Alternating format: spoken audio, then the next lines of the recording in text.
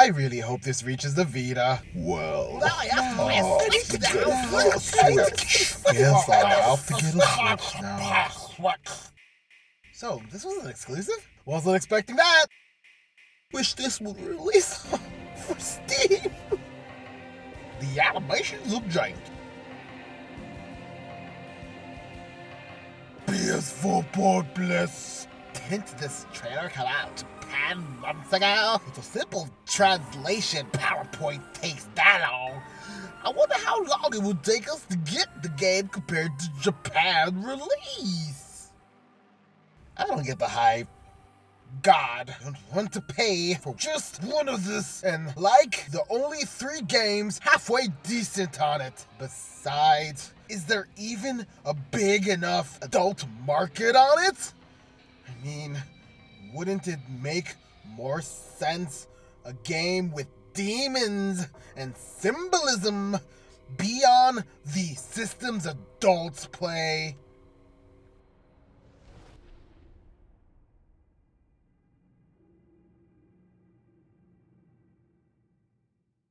Please don't make this game too hard. Still waiting for the new Trauma Center game. Put Persona 5 on the Switch. I need something to play at work. Now bring Persona 5 to the Switch and we're all good to go, Ninty. Can Atlus put all our games on the Switch, please? Come on, Atlus. It's the PC port too. Hell, using Ye4 is pretty teasing for multi-platform, especially for PC. Nice. But you know, there's another Atlus game with a 5 in it that we would love as well.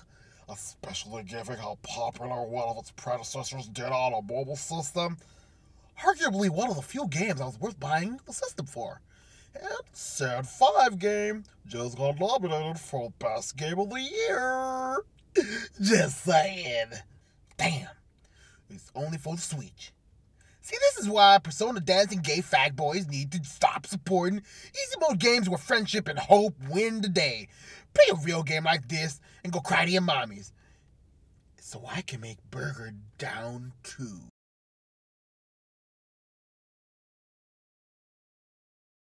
Fuck weak ass Switch. Put this on PC, you dumb fuck, Atlus. Isn't SMT the same as Persona? Persona 5 came out months ago. Now if only they get a decent director and a writer this time around. Oh, and bring back Kameko. Honest, you make the protagonist not be another bland, boring beta male harem lead like you always do in your past games. I'm getting sick and tired of it. Finally, now the fucking SMT fans can shut the fuck up and let Persona live. Atlus is the only person to use glow effect on text since 1998.